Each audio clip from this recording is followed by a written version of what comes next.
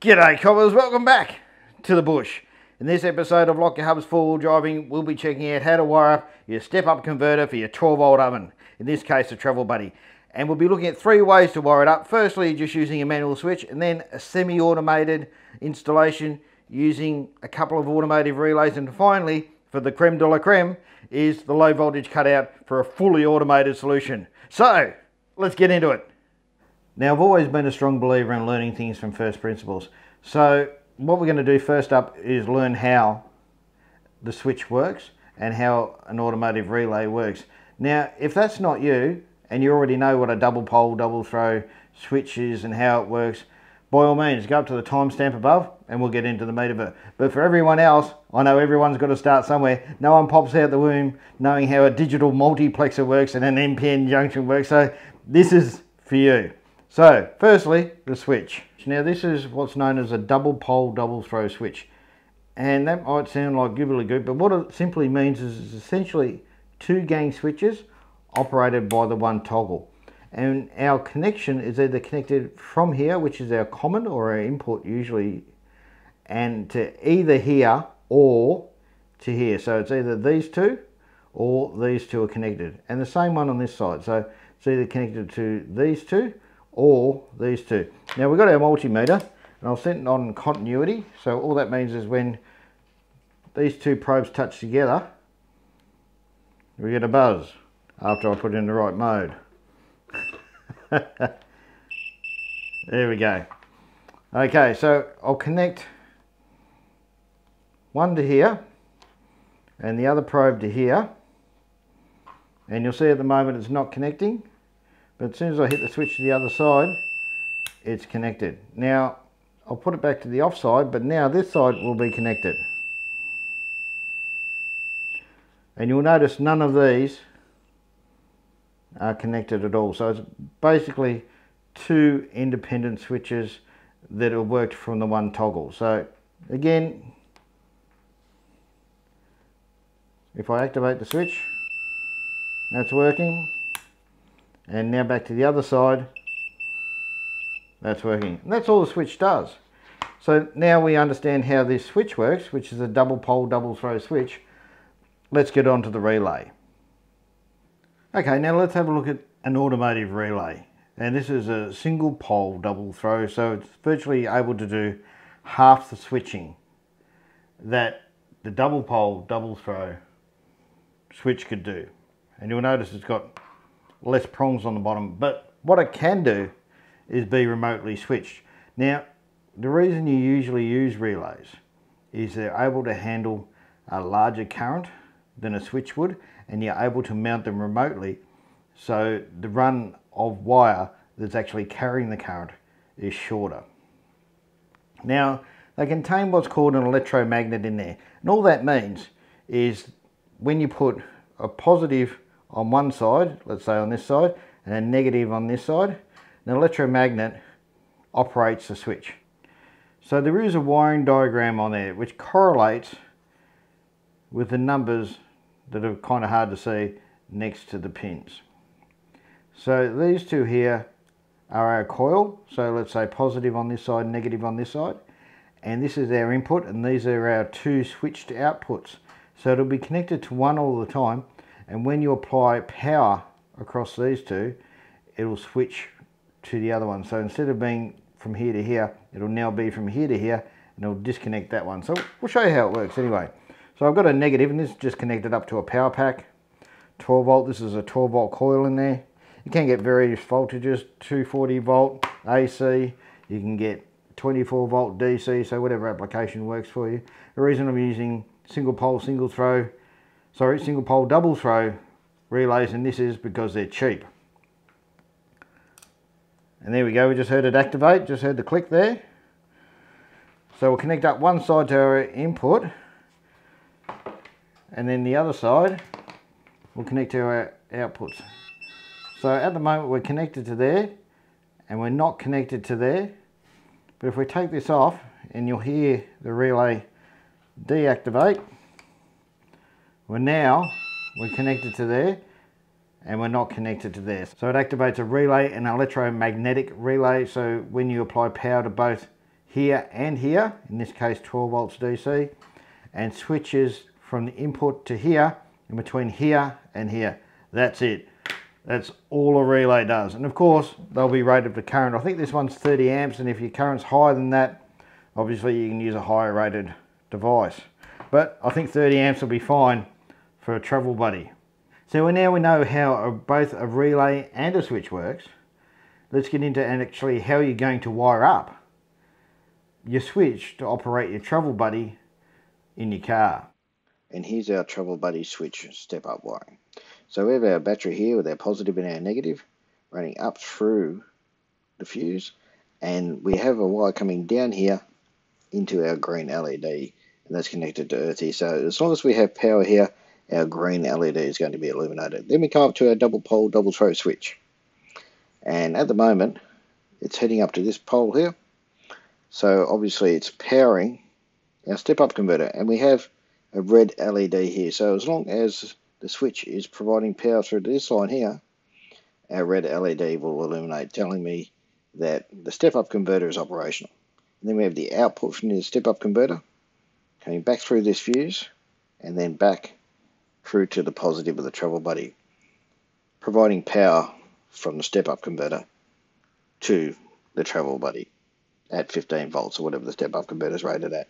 Now if we will switch this one down, we'd then provide the battery voltage to here, and it would go and bypass straight through the travel buddy, providing whatever voltage is here down to the travel buddy. And because we're switching out here as well simultaneously, we're disconnecting from here to here, so we're not even providing any connection at all with a step-up converter. And that's simply how this works. Now, I couldn't go just giving you a circuit diagram to follow and not actually build the thing myself. So this pile of wiring is the circuit, and it's faithful to the wiring diagram that you just saw. Now, all the wiring diagrams for each of the three circuits will be down linked, so you can download a PDF and print it out and follow it yourself if you so choose. So at the moment, we've got probably about 12 volts coming out of there. Scratch over 12 volts. Now you'll be able to see, as per the diagram, we indicated here that this LED is lit, so we've got 12 volts coming out, and we got on this little power meter we got 12.1 volts, and it's drawing down 9 amps from the battery. Okay, all is right in this world. Now when you hit the switch, a couple of things will happen. So the other LED will indicate that it's on.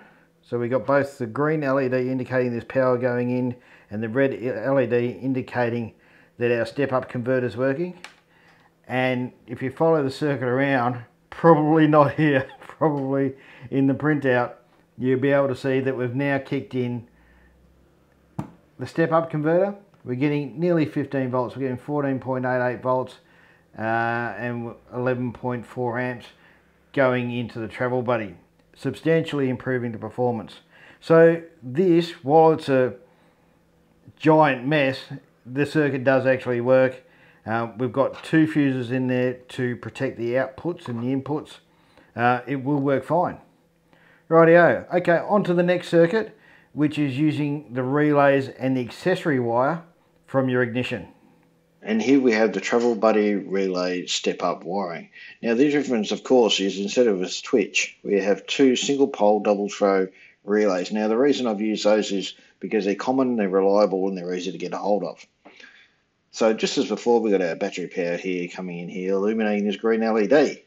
Difference is, of course, now we have to have a way to switch on the relays, and we're providing earth through these, our negative, and we're providing our switch to pin 86 on both of the relays here, and all that does is switch it on and off, and it's basically the same circuit as the other one as before. So when it's illuminated and we're providing power to the step-up converter, the red LED illuminates. When it doesn't, it bypasses a whole lot and goes straight through to the travel buddy. And don't forget, if you're doing this at home and wiring up yourself, just follow the numbers on the back of the relays and you can't go wrong. Rightio, onto the low voltage cutout. here we have, ladies and gentlemen, what could only be described realistically as an automotive wiring masterpiece. Any auto electric would be happy to call this their own. Now, the reason we're not using a breadboard or anything like that is because at these current levels, well, quite frankly, it'd fry it. So we've still got our 2 indicating LEDs here. We've got our 2 automotive relays here. And we got our 2 fuses protecting the input and the output. And we've got a switch here, and that's to simulate the power coming from the ignition, like in the wiring diagram. Okay, so it shows no shenanigans going on here. This is our input voltage, and sitting about 12.8 volts or thereabouts. So let's energize the circuit and see what happens. Okay, back to our indicator lights. Our green LED is illuminated, telling me that whatever's going from the input is going to the output. Our red LED isn't. So our step-up converter is currently not operational. And on our power meter here, so we've got 12 volts going to our travel buddy, at about 9.3 amps or thereabouts going out this way to our travel buddy. That's all fine and well, but let's kick in our switch or turn off our ignition in this case. Now we have both lights illuminated, and that tells me that the step-up converter is now working. And we've got 14.8 volts or thereabouts going to our travel buddy at about 11.3 amps. And that will substantially increase the performances of the travel buddy as we've seen previously. Now this is all fine and well and will work fine in a conventional setup. But if you have a smart alternator in your car, something like a Ford Ranger or a Pajero Sport or something like that, where the voltage from the alternator is turned on and off to save fuel and emissions and all that sort of wonderful stuff, depending on the load of the electrical system, well, that's also going to keep varying the performance of your travel buddy as well. Maybe you also have a late model Toyota with a temperature compensating alternator, and it'll do exactly the same thing. Now the way to get around that, of course, is our low voltage cutout, which we'll have a look at now. And now for the creme de la creme, the travel body low voltage cutout step-up wiring diagram. It's essentially the same. It's actually exactly the same as the previous diagram. The difference being is a low voltage cutout here, and you'll see we have to provide it with battery voltage to our input. Now our output is just connected to the relays where the ignition was connected before, and you have to provide it an earth. It turns out you only have to provide it one earth, but provide it two if you feel the need. And other than that, it's exactly the same. Now let's have a look at how the low voltage cutout works in the circuit. Before we actually wire it in, let's have a look at how the low voltage cutout actually works.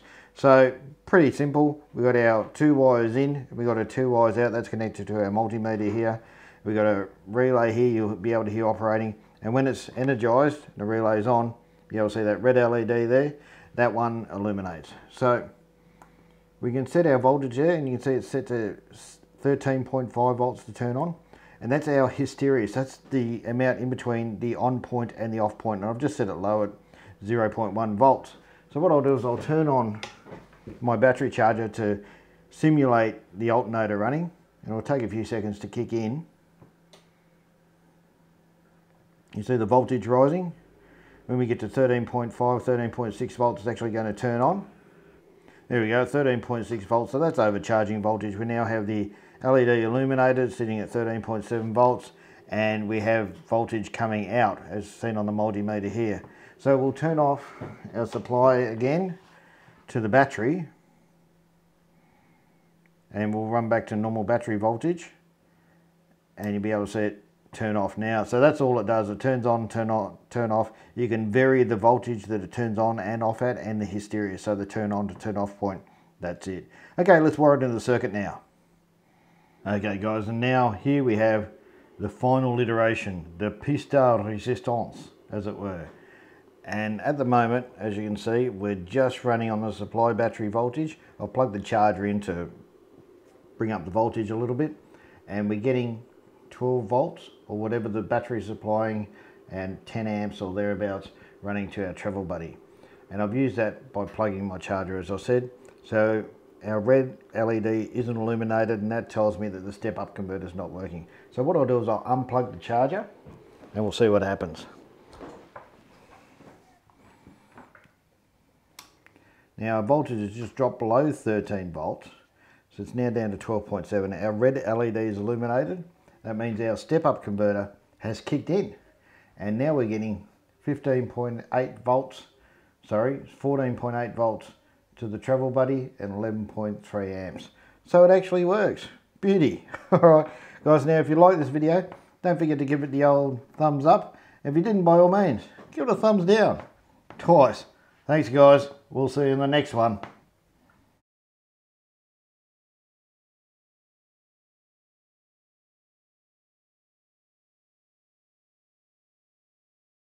Cobblers, welcome back to the bush. In this episode of Lock Your Hubs 4-wheel driving, we're going to be checking out how to wire up a step-up converter for your 12-volt oven like a Travel Buddy, so you'll get as good on battery performance as you do get whilst driving. And we're going to look at it in a couple of different variations. Firstly, the switch for your basic install, then a couple of relays to more or less semi-automate it, and finally we're going to use, what's it called?